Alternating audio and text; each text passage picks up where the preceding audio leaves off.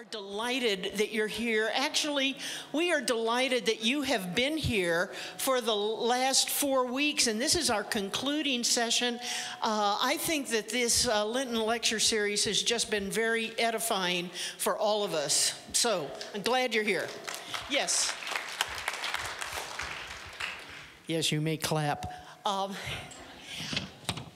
I get to introduce Jim Edwards. How many of you here went to confirmation class with Jim Edwards?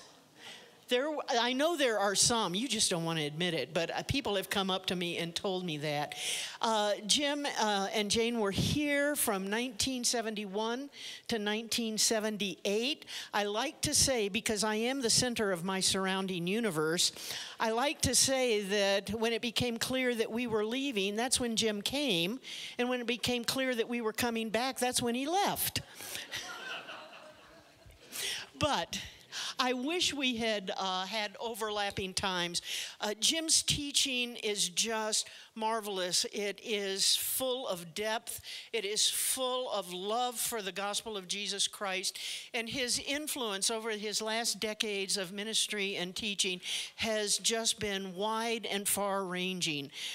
He has been at Whitworth College as a professor of New Testament. He's now professor emeritus from Whitworth. He was here as an associate pastor. He has been the author of several commentaries that are quite useful. He's written commentaries on the Gospel of Mark, Gospel of Luke, and on Paul's letter to the Romans. I have used both Mark and Luke, and this is what I as a pastor think. So I'm giving you a grade right now, Jim. Okay, this sort of shoes on the other foot. Now, Jim's scholarship is second to none in his commentaries, but he doesn't just leave it with his scholarship. What he writes in his commentaries is so helpful for teachers and preachers of those gospels that they are entirely, fully edifying. He is a skilled teacher. And I just want to close the introduction of Jim by reading something from an interview you gave when you were interviewed about the Gospel of Luke. And this will give you insight into Jim's approach. Now, I wrote it in my own handwriting, so I hope I can read it to you. But this is what he said about his approach to writing his commentary on the Gospel of Luke. And this is quoting Jim. "I am deeply impressed how deeply the gospel writers believed that Jesus is the Son of God who lived and walked among mortals and introduced them to the liberating joy of the kingdom of God. And my mission as a commentator is simply, rightfully, and fully to expound and exhibit the gospel to which the Holy Spirit bears saving witness in the world." And so I think understanding that about Jim, you understand that we are going to be truly blessed tonight. So let's open with prayer before Jim comes up. Lord God, thank you so much for gathering us here tonight. We pray that your Holy Spirit would guide Jim as he speaks to us, and that your Holy Spirit would equip us with ears to hear. Bless us through all the events of this evening. We pray this in Christ's name. Amen.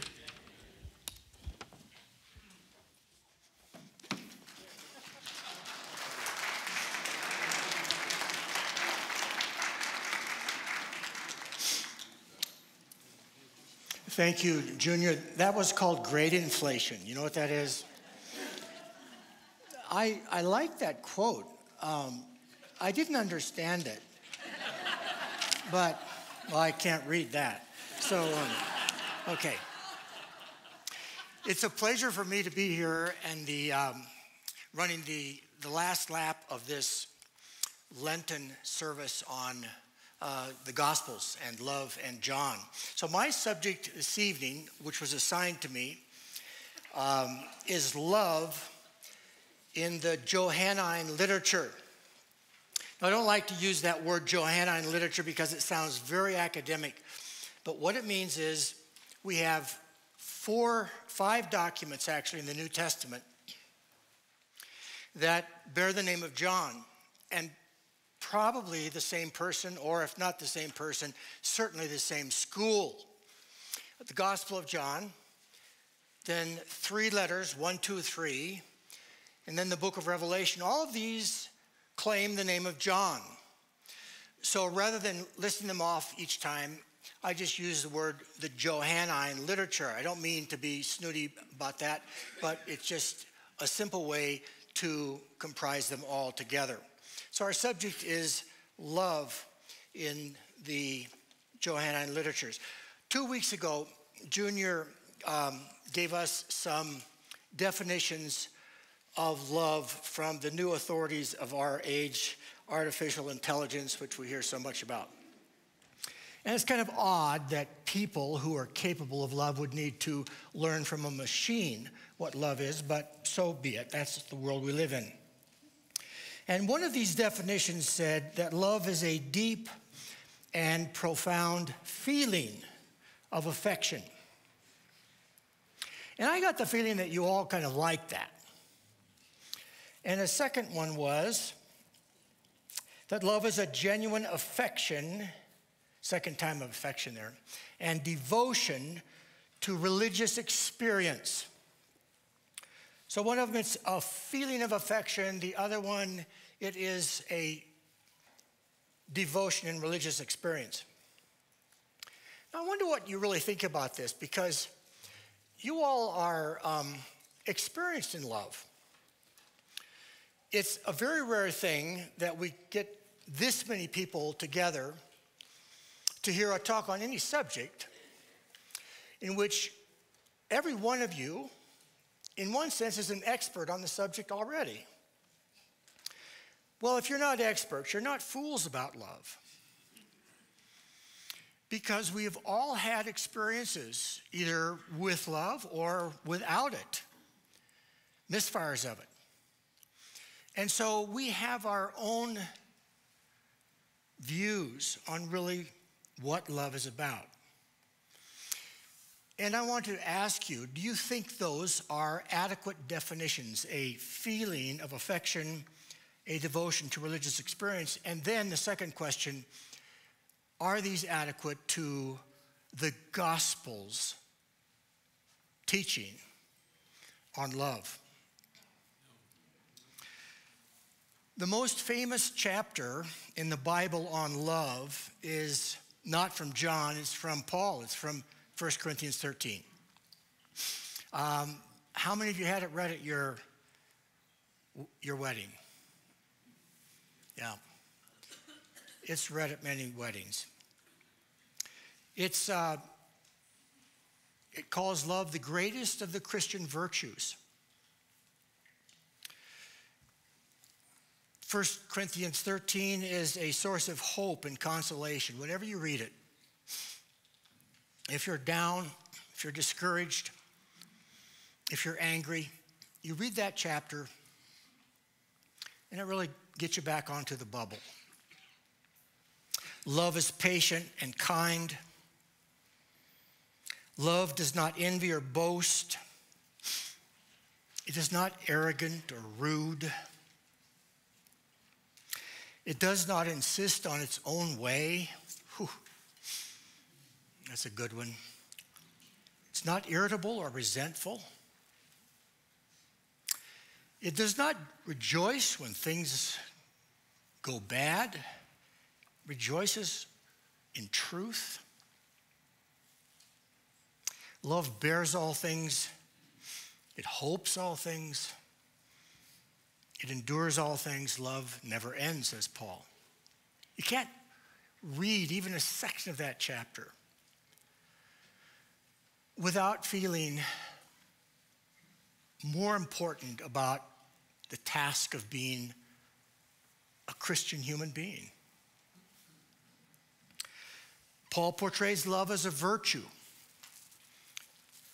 A virtue is a character trait. It's the kind of things that schools used to try to teach, families used to try to inculcate, scouts and churches used to try to, and hopefully they still do. Patience, kindness, rejoicing in truth, not being envious or resentful, constant bearing up positiveness. Well, our subject today is not love in Paul, it's love in the Johannine literature.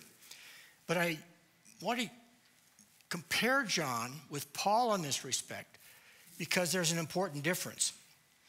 Both Paul and John use the word agape, and agape is the Greek noun for love. The verb is agapan. I'll use that some. So I'm not mispronouncing when I say and. Agapan is the Greek verb. Agape is the Greek noun. Both John and Paul use the agape family about 100 times each in their bodies of literature, the Pauline letters and the Johannine letters. But the equal number of times. John also uses another word, however, 13 times. That's in the love family called philein. We use the word filial affection.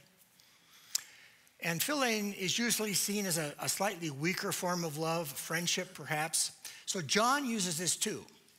But nevertheless, they use this reference to love about the same number of times, but with one very significant difference. 2/3 of Paul's uses of love are nouns. And for John, same number of times, 100, 125 times, 2/3 of his uses of love are verbs. Paul, 2/3 are nouns. John, 2/3 are verbs. And what's the difference? Well, a verb or a noun is a description of the state of things, the nature of things. Nouns are words in stasis. They're fixed. They're immovable. Verbs are action words. Nouns talk about realities that don't change. Verbs talk about actions that make things happen. And so when John makes this interesting shift in vocabulary to use a verb to talk about the Christian virtue of love in 2/3 of his instances, he's telling us something very important.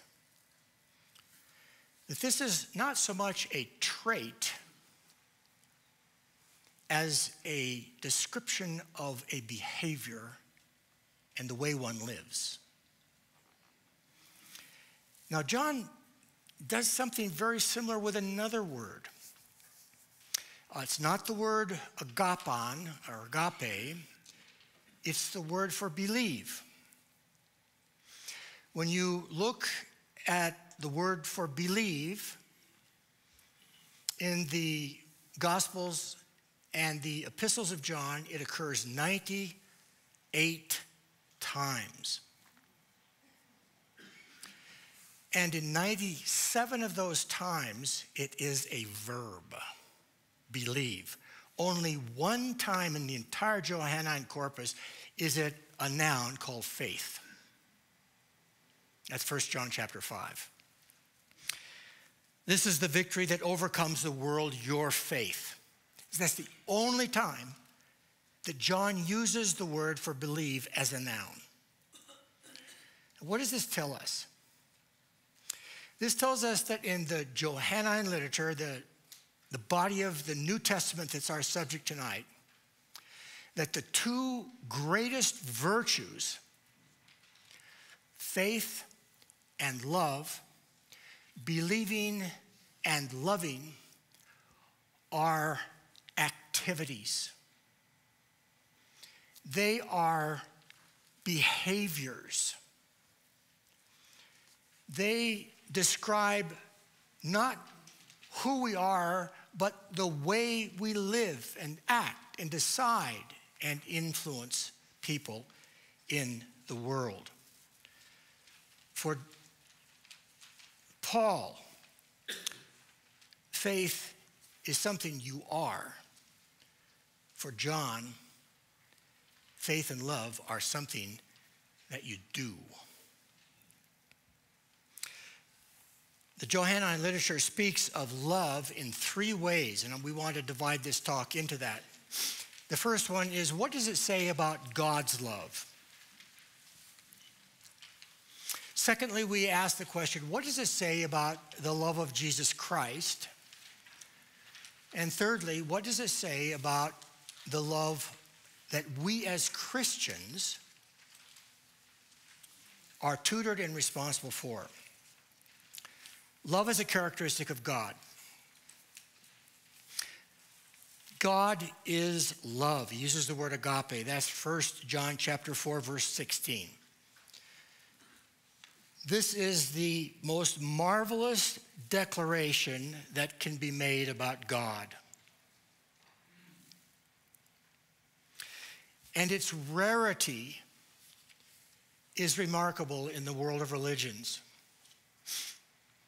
Christianity is in a family of religions of Jews and Muslims because our great-great-great-grandfather is the same. We all go back to Abraham. But it's interesting that neither the Old Testament Judaism nor the Islamic world call God love. The Old Testament, on occasion, not very often, declares that God does love. In Deuteronomy chapter 7, it's a beautiful chapter, incidentally. You may want to look at that, especially when you go home. Talking about, God asked, the Israelites say, why did God choose us among all the people of the world?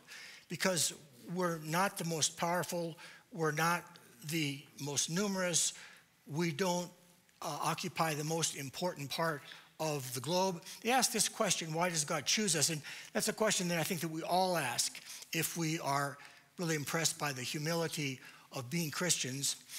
And in the 7th chapter of Deuteronomy, we're told that God chose Israel not because it was more numerous, but simply because he loved you and chose you.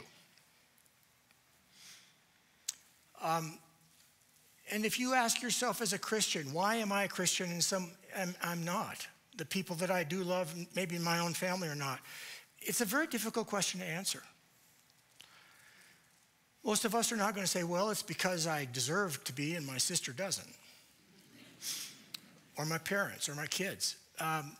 It's just a profound mystery that for reasons known only to God, we have been the recipients to his love.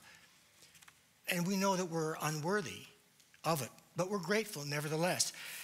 And in one or two other instances where we are told in the Old Testament that God is love, it's interesting that this love is approached from the model of a marriage. God is seen to be this metaphoric husband of Israel. So in the book of Isaiah, God speaks as a husband of his everlasting love and compassion for Israel, his spouse. And this same husband-wife relationship shows up even clearer in Hosea. Because the first 3 chapters of Hosea begin with Hosea's wife, who was a wonderful woman who becomes a whore, prostitute. And she defects. And Hosea asks this question, what should I do? Should I leave her? Should I dump her? Should I divorce her? And for all of the good reasons that he has, he comes back and says, I cannot do that. I have got to have her back. And Hosea then projects this onto God. This is the way God looks at Israel. This faithless spouse that should be dumped, but cannot be.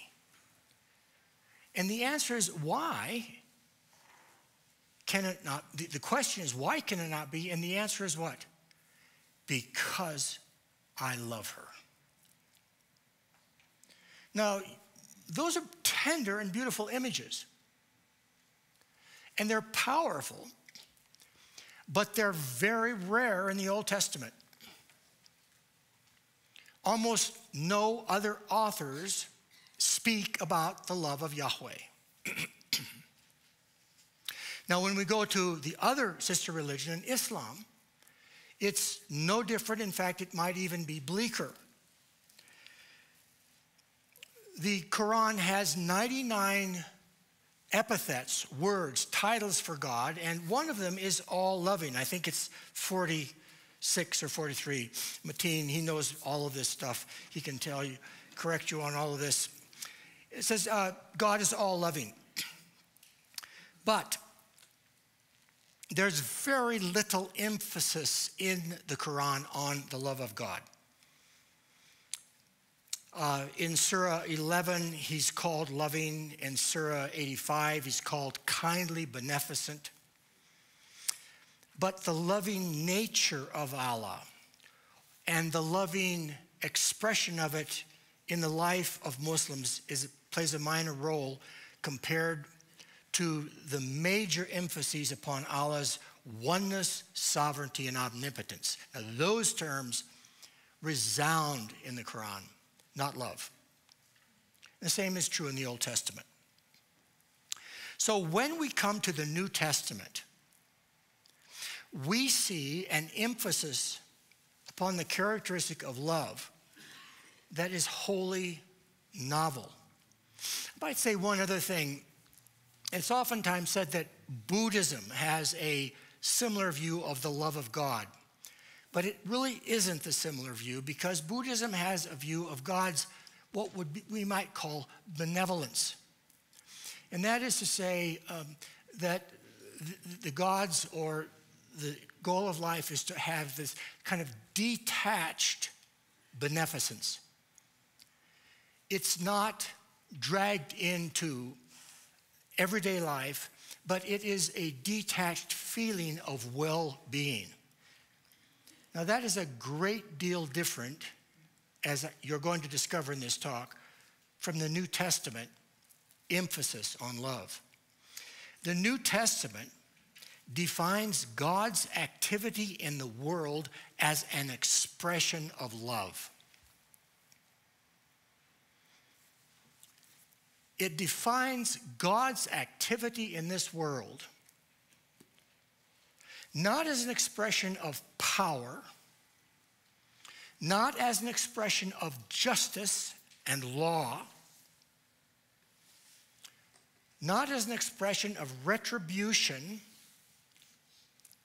but as an expression of love. God loves the world. God loves his Son, Jesus Christ. And God has expressed his love. See, God doesn't just feel love, nor just think love, nor just intend love. God demonstrates love by sending his beloved Son into the world for its redemption. There's that activeness. This is something God acts on. And we can judge that action as a loving act or as a hateful act on the basis of the action alone. 1 John chapter 4, and I'm going to quote a lot from 1 John chapter 4. You should go home tonight or tomorrow at the latest and read that chapter. You'll want to read it 2 or 3 times. It is just dynamite. It's a bad word to use for love. It is just heart-throbbing, better, for its richness in love. And here's how how John says it. This is how God has made known his love for us. He just doesn't say it. He's going to give us an experience that we can judge for ourselves. This is how God has made known his love for us. He sent his only begotten Son into the world so that we might live through him. God's love consists in this, not that we have loved God, but that he himself has loved us and sent his Son into the world as an atonement for our sins. What a powerful verse. Not that we have loved God, but that he has loved us. God's love is not disinterested, it's not impersonal, it's not this detached benevolence that we see in the Buddha. It is particular, it's powerful, and it's expressed in the life of his Son, Jesus Christ. We love God because God first loved us. We're not the source of the love. Love is not something we have to pump up like we inflate a tire. It is something we receive and then pass on. Where do we receive it? From the only source of true love, from God, as expressed in his Son, Jesus Christ. We derive our love. We do not manufacture it. We derive it from God. In John chapter 17, this is this high priestly prayer in which Jesus prays before his crucifixion. And it's a conversation with God. And in this conversation, he starts to talk about we. And it's God, his Father, and then the Holy Spirit. And so there is a conversation going on among the Trinity. And then as we come to the end of John 17, we find that actually there's now a fourth party that's being inducted into this conversation. Who's that fourth party? It's you and me. It's believers. Here's how it goes. I am in them. Jesus prays for this divine love relationship to induct us. To be inducted is to be included in something officially. I am in them and you are in me so that they, that's talking about us, that's you and me as Christians, so that they might be fulfilled as one with us. Have you ever actually thought about that? That this prayer, you have trouble with the Trinity. Well, how about the quaternity? You're part of it. In this way, the world will know that you have sent me, and you have loved them as you have loved me. And so John tells us that God loves the Son, but he also the Son tells us that he loves you as he loves the Son. The most defining characteristic of God's love is declared in the most famous verse in the New Testament. It's John 3:16. I'm sure you all know it. For God so loved the world that he gave his only begotten Son. Gave, didn't think, didn't intend, didn't plan to, didn't wish he had. He gave his only begotten Son that whoever believes in him would not perish. No statement here about judgment. This is a rescue operation. Would not perish. That's the alternative to salvation, is perishing, but have everlasting life. I want to bring two salient truths about John 3:16. We're so familiar with this verse. Let that familiarity put roots into your life. Don't let it become colorless and meaningless for you. The first truth of John 3:16 is its absolute counterintuitivity. This is the last thing that if we did not know the gospel, we would ever imagine about God. When you look at the world, its harshness, its cruelty, its lack of fidelity, its violence, its brutality. The world is a terribly difficult place in which to seek to be a moral person. Not just because everyone else sucks. We are perhaps the greatest problem of all. John 3:16 is utterly flabbergasting. God loves the world. He does not bemoan it. Although he has every reason to. He redeems the world. He buys it back. That's what redemption means. It was mine at one time. It defected. I want it back. He doesn't say to the world, good riddance. I'm glad I got rid of you. He redeems it. He doesn't reduce it to ash. God sacrifices his son for this world. He does not sacrifice the world in anger. The good news of the gospel is hard to believe simply because this kind of love is so unexpected, so undeserved, and so unfamiliar in our lives. This is a revolutionary truth. It is a divine offensive that offends us. It's oftentimes called a scandal. A scandal is something that offends.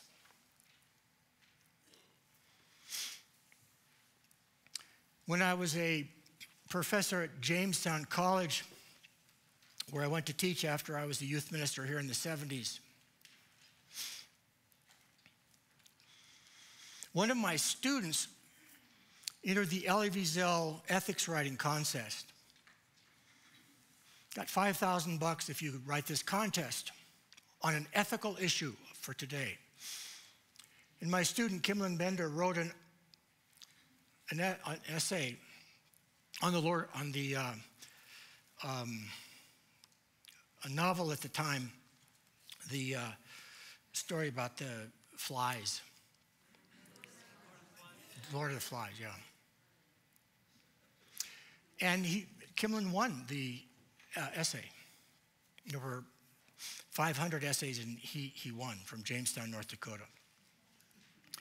And so Wiesel invited him back to receive his check to the Yale Club in New York City.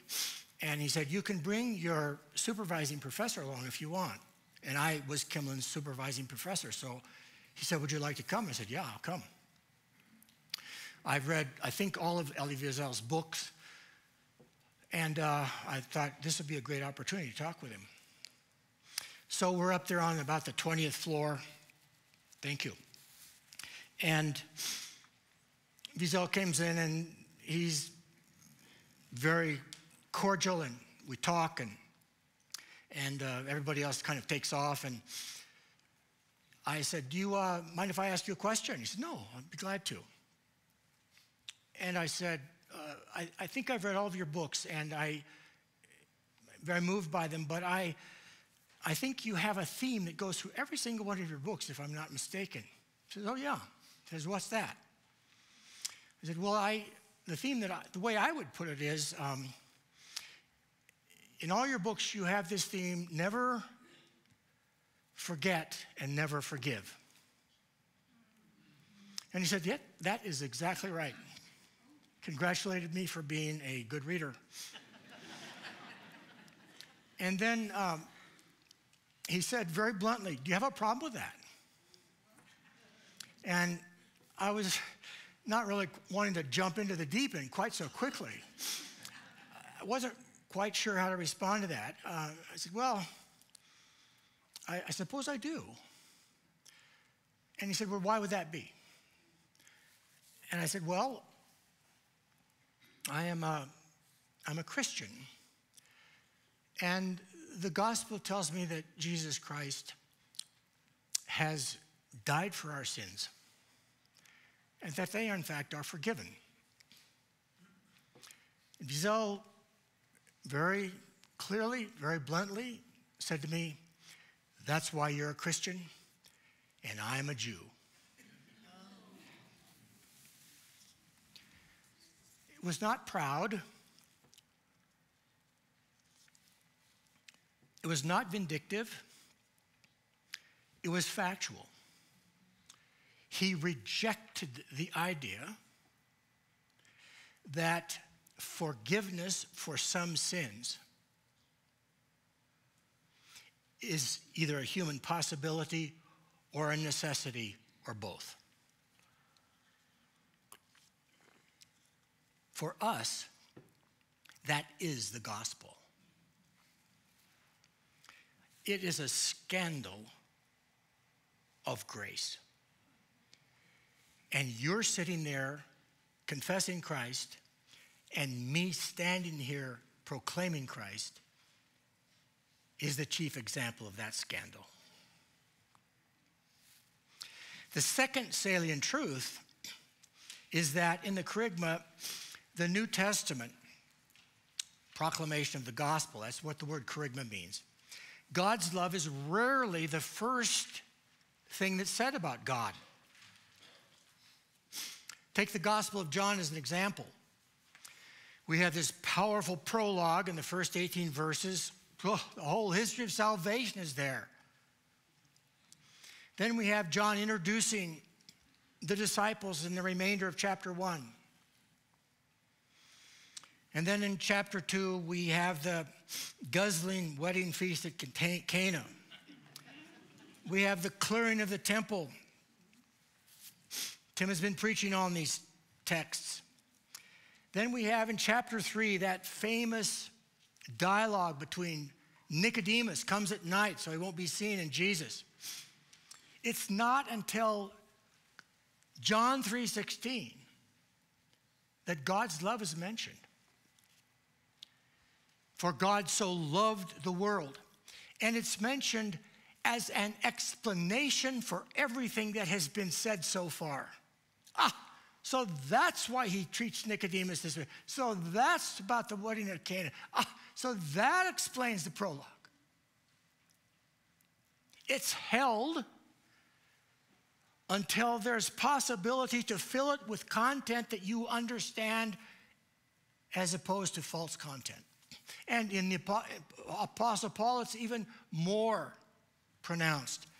I think that Romans is the most compelling exposition of the gospel that's ever been written. Paul begins Romans with a salutation, first 15 verses. He then has this summary of the gospel. I'm not ashamed of the gospel. It's the power of God for salvation to Jews and Greek, goes on to say it. Then he goes into this just battering description of human sin. The end of chapter 1, all of chapter 2, up through chapter 3. Then he comes to the end of chapter 3 with these 11 verses that are just atomic in their power. The entire gospel is right there. The whole gospel is there at the end of chapter 3. And then in chapter 4, he talks about Abraham. And he says the first example of justification by faith is Abraham. It's how it was meant to be from the very beginning, and it's never changed. Not until chapter 5, nearly 1/3 of the way through Romans, in which Paul is trying to say everything important about the gospel that needs to be said, not until then does he mention the word love. Why? Because if we don't talk about the content of love, then we will misunderstand the nature of love. Love is very rarely the first good word to say about God. It's very rarely the first good word because love is so easily misunderstood in our culture. It almost promises to give the wrong concepts and understandings to the minds of people who don't have information by which to judge it. If you like baseball, love is not a good leadoff batter. Love, you should put it number 4 in the lineup. Clean up batter. Let your men get on, or players get on base first, then put love up to bat. That's how you'll score. Love of Jesus Christ. The New Testament reveals Jesus not as a feeling or as an idea, but as the incarnation of God's love. Incarnation means enfleshment, the becoming human. Jesus tells his disciples that he loves the Father and that he loves the disciples with the same love that he loves the Father. At the Last Supper, he eagerly expresses his love for the disciples. When the hour had come, Jesus gathered the disciples whom he loved in the world to the end. He loved them, John 13. At the end of the meal, he gave his disciples a new commandment, that they were to love one another as he had loved them. The supreme manifestation of God's love is the self-sacrifice of Jesus on the cross. Once again, back to 1 John 4. In this is love, not that we ourselves have loved God, but that he, God himself, loved us and sent his Son as an atonement for our sins. Whenever the cross of Christ is mentioned in John, it's always mentioned as an expression of God's agape love. For God so loved the world that he gave his only begotten Son, that whoever believes in him should not perish, but have everlasting life. Now, John has far more to say about love for us as disciples than he does about love with regard to God or Jesus Christ. Agape love characterizes Jesus' followers just as it does Jesus. And there is both a vertical dimension, that is to say, our love for God, and there's a horizontal dimension, our love for each other. And here's what John tells us: that horizontal love dimension is far more important than the vertical dimension. Or let me put it otherwise, there is far more teaching about the horizontal description of love than the vertical. There is one about the vertical. It begins at the end of John in chapter 21, that famous dialogue that Jesus has with Peter. After Peter has denied Jesus, Jesus sees him after the resurrection beside the Sea of Galilee, and he asks Peter if he loves him. He asks him 3 times. And it is a very quizzical conversation, because Jesus says twice, "Peter, do you love me?" And the word that he uses for love is the word agapon. Agape. And Peter both times answered, "Yes, Lord, I love you." But Peter does not use the same word for love. In your English translations, it is the same, but in the Greek, it's not. In Greek, it's the word philein. And we don't know how to understand and interpret this. Normally, the word filial love is a step lower, I talked about this before, than agape love. Agape love is this self-giving love, love without any conditions to it. Filial love is much more of a friendship type of love. So Jesus asked Peter, "Peter, do you love me agape?" Peter says, "Yes, Lord, I love you philia." Twice he does this, and then finally Jesus says, 3rd time, "Peter, do you," he uses the word philein, "are you my friend, Peter?" And Peter says, "Yes, Lord, you know that I am your friend." Peter never once uses the word agape. Now, how do we understand that? Well, the answer is nobody knows. But here's one way to understand it, and that is that Jesus is willing to accept whatever love you are able to give. Perhaps Peter is honest enough to say, Jesus, I cannot give you selfless love. Will you take the best that I can give? And Jesus said, that's a deal. Now, this is one of the only times in the gospel where we have this vertical relationship, the love of believers for God. In John, it's almost always not the question whether you love God, but the question how you love others.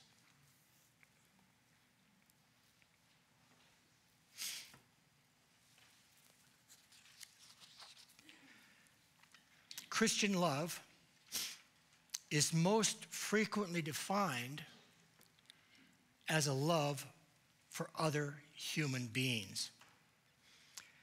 And here I think our AI definitions of love as a feeling of affection or a religious experience really fail us. This is not the kind of love that the Gospel of John teaches. The kind of love that the Gospel teaches and declares to us are behaviors that can be experienced by other people. And the first is the love for others. There's a host of passages. I've given a number of them to you. A new commandment I give to you, that you love one another just as I have loved you. That's how you must love one another. We have this commandment from him, that the one who loves God also loves his brother. In a most beautiful expression, love for others is described as a bringing to perfection of God's love in us. Beloved, let us love one another, for God is love, and if we love others, God abides in us, and his love is perfected in us. I know of almost no other passage in Scripture that talks about reaching a state of ideal discipleship. We're also aware of how seemingly impossible that is, how out of reach. But John actually says here, this is how it is perfected, through agape love. John is adamant about love for the other. It occurs more often in his teaching than any other single reference. The difference between the children of God and the children of the devil. Whoa. There's a lead in.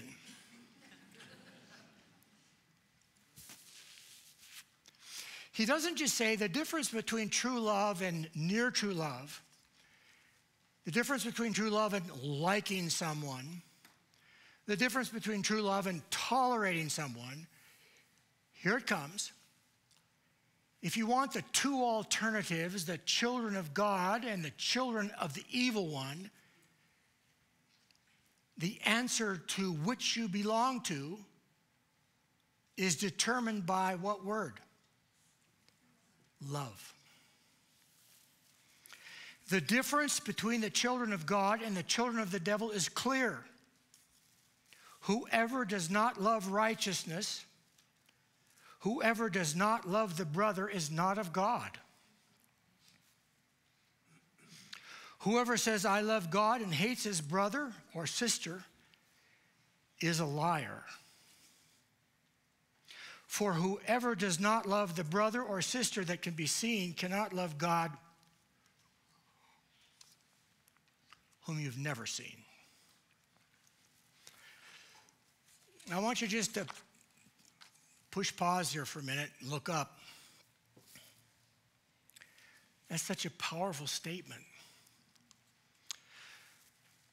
If you haven't noticed, we live in an election year. And you're going to hear a lot more about two subjects. One of them will be about God and how God affirms this political position or this political candidate.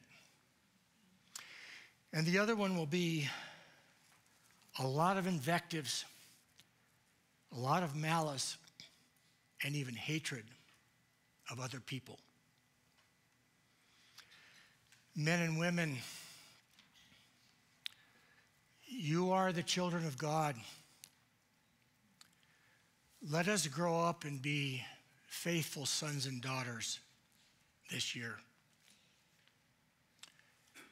We cannot hear people saying, we love God, we represent God, and preaching hatred of others.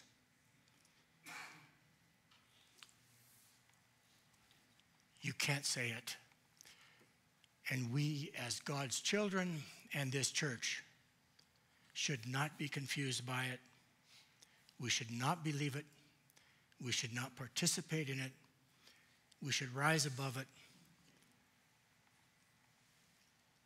You cannot say that you love God and hate another.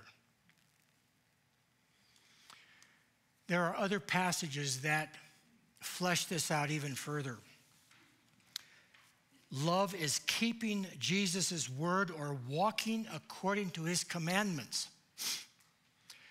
The Hebrew and Christian world love this word walk as a metaphor of faith, because walking, unlike just thinking or talking, is an entire bodily activity. You're actually going somewhere.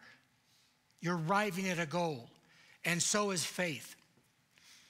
Christian love is not about feelings. It's not about intentions. It is about behaviors. Whoever loves me keeps my word. We cannot say we love God and scorn his commandments. If you love me, you will keep my commandments. John 14:15. How do you know that when you love others, you love Jesus Christ? This is how we know if we love the children of God. Whenever we love God and keep his commandments. Love of God is not a feeling. It is the willingness to risk keeping his commandments. Nor is such love beyond human reach. I think this is one of the things that the devil, or our own hearts and failures and weakness, oftentimes use as an excuse not to take seriously the Christian faith. We could never really do it, even if we tried.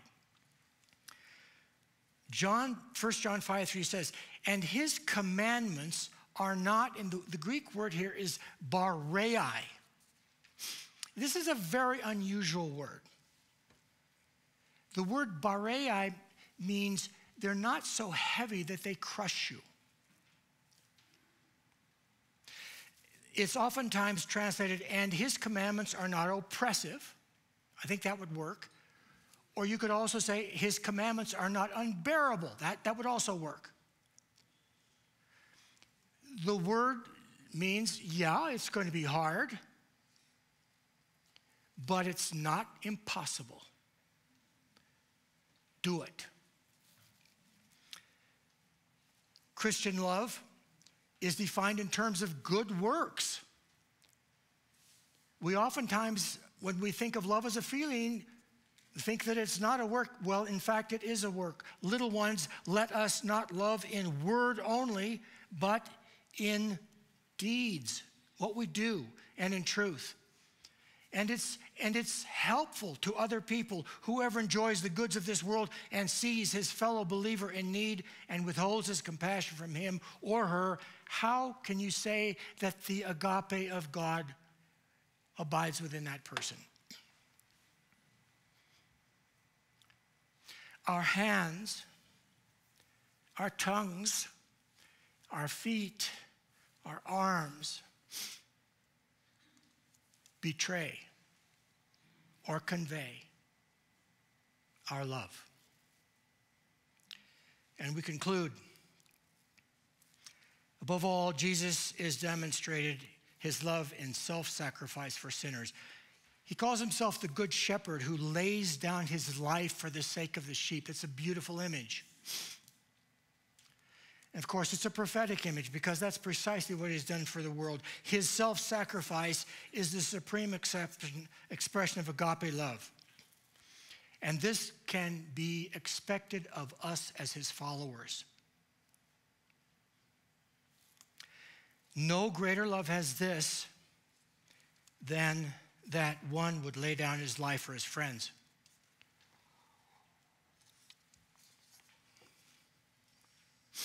We have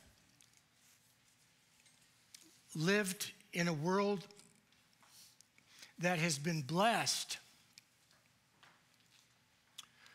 to be largely free of persecution of Christians. I'm not entirely sure it is a blessing, but it is a reality. A few weeks ago, when Alexei Navalny was killed in Russia, I felt so sad and despondent. Perhaps you did too.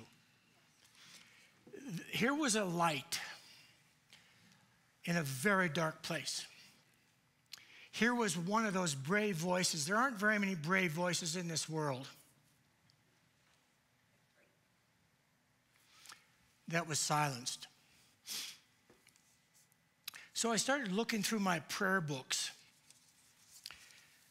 hoping to find some prayers for martyrs. I have 3 books of prayers. And I'm a professor of prayers, so I should know something about this. And in none of these books, there were prayers for every conceivable thing. Graduations, marriages, baptisms, women who are pregnant, men who are getting their first jobs, isn't that? No prayers for martyrs. And I thought to myself, our church has lived in a time in which we have not had to pay for our faith with our lives. And we don't have prayers now that peoples are losing their lives. And we are weakened by the fact that we can't vicariously pray for, participate for an Alexei Navalny. And I don't need to say the obvious. We are living in a world that is no longer as safe as it was before. Martyrdoms are not to be unexpected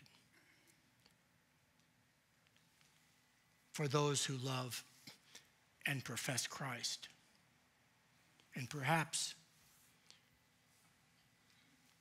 that would also make us a stronger and more faithful and perhaps even a more loving church. I'm going to stop right there and allow us to have some conversation. 2 questions. 2 questions. Number 1, is there a particular verse that we have read tonight, that speaks to you personally?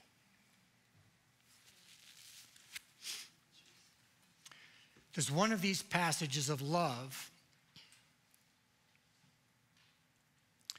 resonate with you? Which one and why? Second question. The Gospel of John demystifies love. It demystifies love. And it makes it a very practical expression of faith.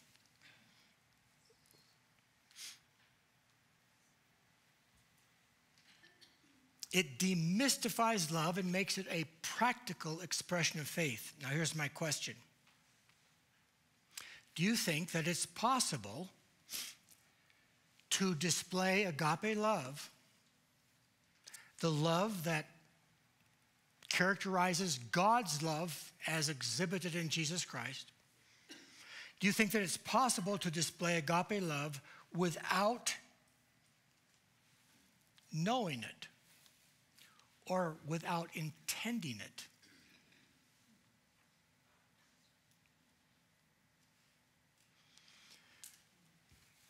That could be asked in many ways. Do we always have to be conscious of doing something in a loving way for a loving act to be done by us?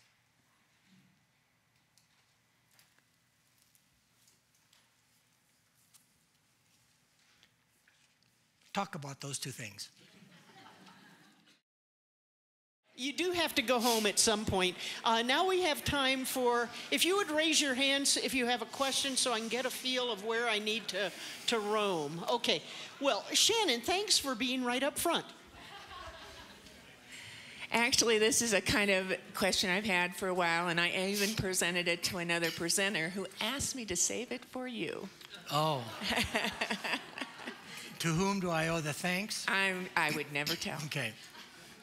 So one of the things I think about when I think about the state of the world is I think about how we as a country, not just as the whole world, but as a country, have been walking, running, and jogging away from God as a country. Maybe not the people in this room or at the church down the street, but as a nation, we keep moving further away from Him and eliminating Him from day-to-day life.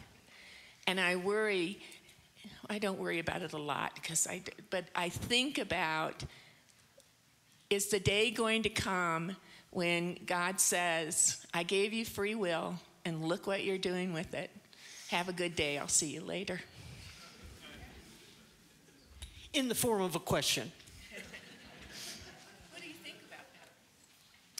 What do I think about that? I think that's hard. Let me just take one pass. It's a humble pass at this, this sense that our world America is going to hell in a handbasket. That we are consciously and seriously divorcing ourselves from our Christian background. I think we have to be careful here.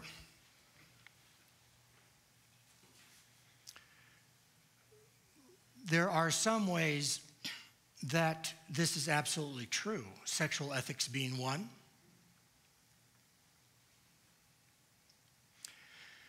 But there are other respects that it's not true. Most of us in this room grew up in a world that had pretty segregated churches. Janie and I once went to Americus, Georgia, and were asked to leave a church because we entered with a couple of black kids.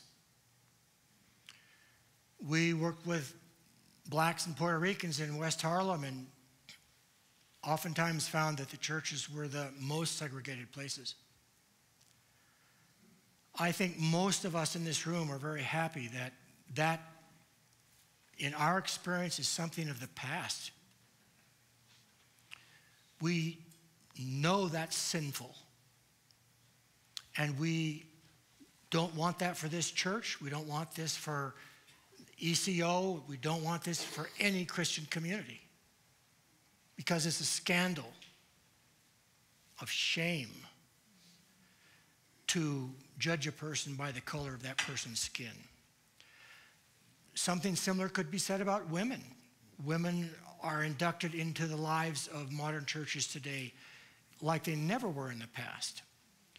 So I think in those two respects, rather than saying things suck, no.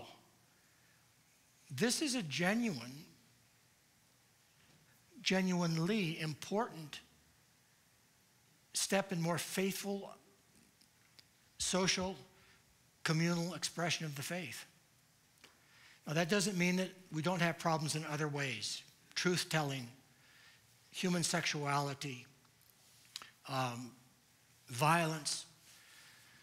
But I think we need to be discriminating here and not just negative about the state of the world, because in these two respects, and I'll bet you that many of you could add others, our Christian experience is preferable today than what it would have been 50 years ago. Wouldn't you agree?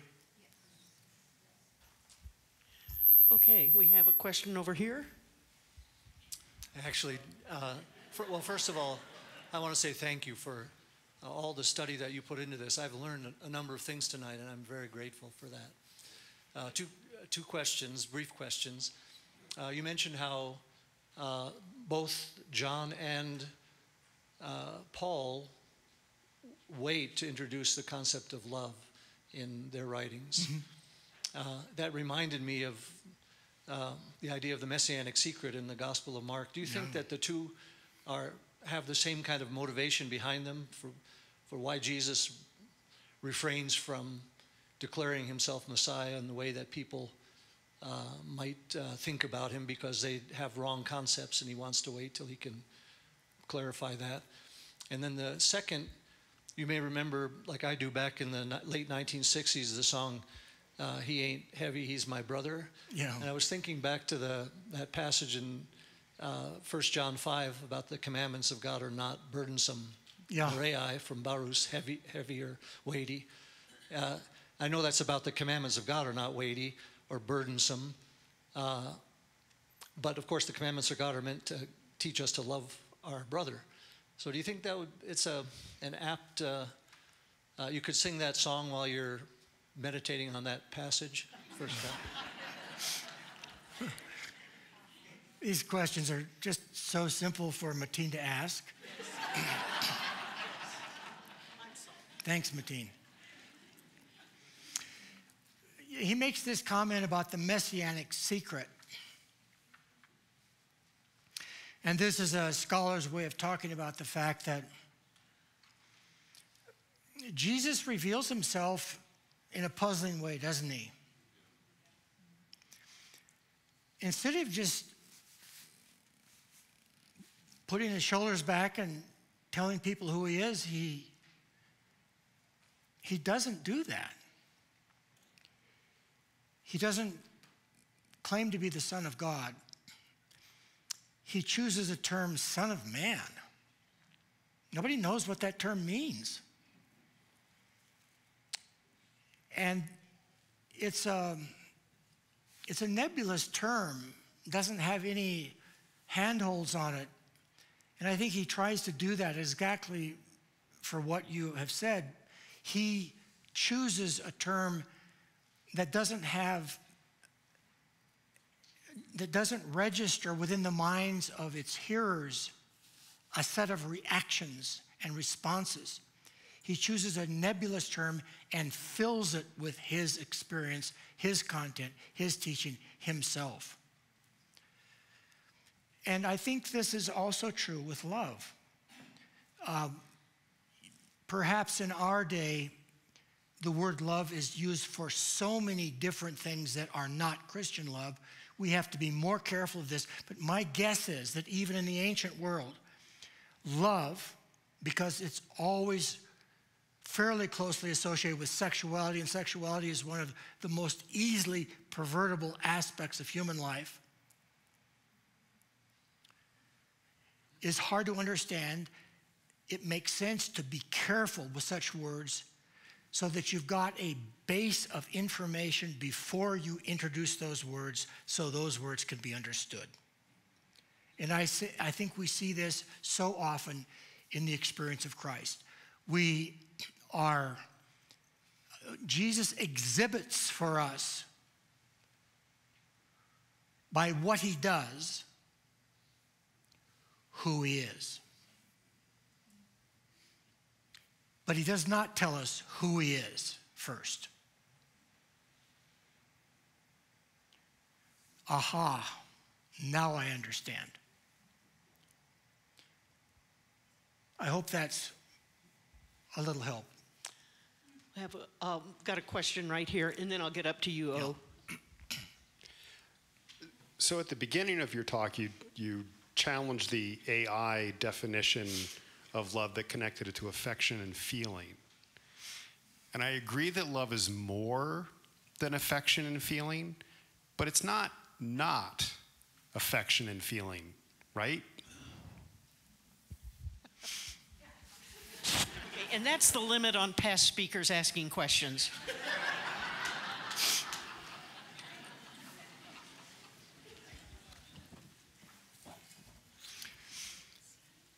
I'm not sure.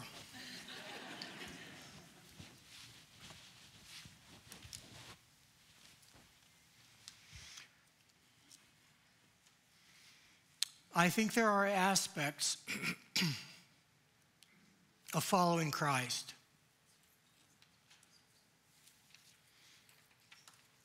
that challenge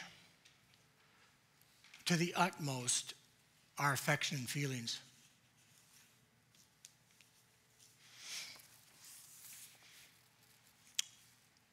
When I was a pastor here, a friend of Janie's and mine, Corrie Ten Boom, was in town, and we had her come and speak at this church.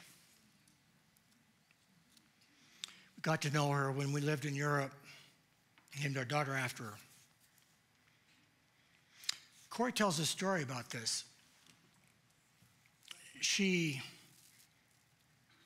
was in a concentration camp, and when she was liberated, she said to God, God, I will go anywhere in the world and speak to anyone you want, except I will never go back to Germany. Now, this is just an editorial comment there. I would advise you not to tell God there's something you won't do. Because I don't know if it's a sense of humor or a character flaw, but he takes that as an irresistible challenge. And you probably will lose. About 4 or 5 years after she made that statement, she found herself preaching in Munich, Germany, about the love of God. Now, she was in real trouble in Germany and on that subject. And when she was finished from her talk, a man that she did not recognize came up to her and said, "How grateful I am for your message, Fräulein Ten Boom, to think that Christ has washed away my sin." And as she looked up, she noticed that he had been a guard in Ravensbrück when she had had to undress, and and her sister were mocked by him. And Corrie said, I felt nothing, not the slightest spark of charity or forgiveness. I prayed, Jesus, I cannot forgive a man I hate. Give me your forgiveness. Now, it seems to me that this is an example, and I agree, it's a very extreme example. But I think that those of us who try to take this commandment seriously, love your enemy or love your neighbors yourself, really have to face the reality that we are going to be called to do something to another person that we will not feel like we want to do. There will be a serious battle there. How can there not be?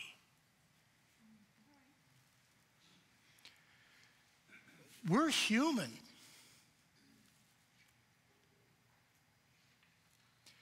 And Corey says this, Jesus, I cannot forgive him. Give me your forgiveness. And I think there are times when we simply cannot love with agape love that we are asked. We have to receive that from Christ, or else we will not have it. And this is what Corey said.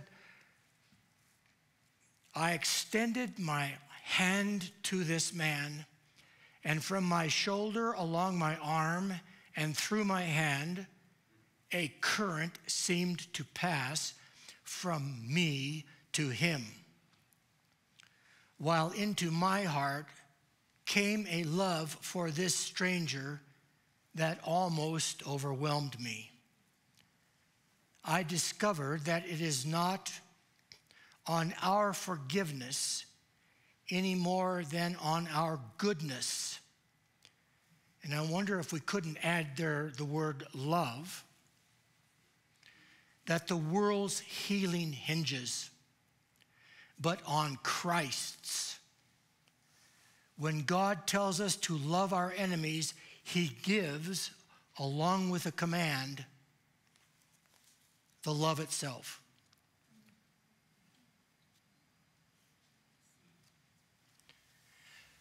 And perhaps that's our answer, that we are forced to receive from Christ the very love that he demands of us.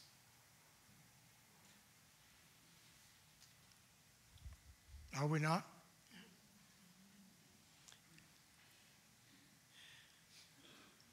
Okay. Finished?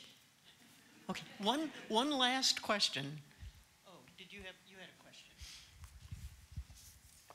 It's an observation, and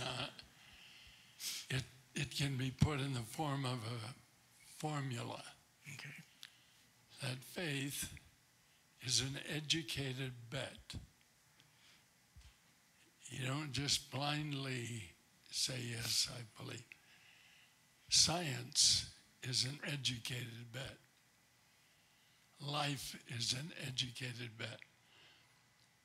John the Baptist was curious about Jesus, and he sent 2 disciples to him to ask him, are you the Messiah?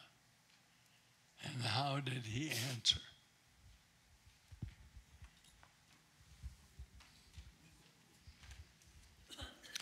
Go and tell John what you are seeing and hearing from experience.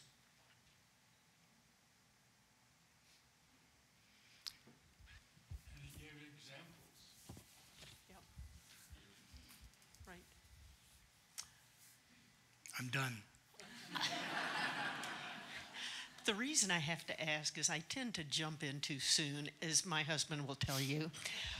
Anyway, first of all, this concludes our Lenten lecture series, and I'd like for us to show our appreciation to Mateen, to Tim, to Brad, and to Jim for what they have given to us.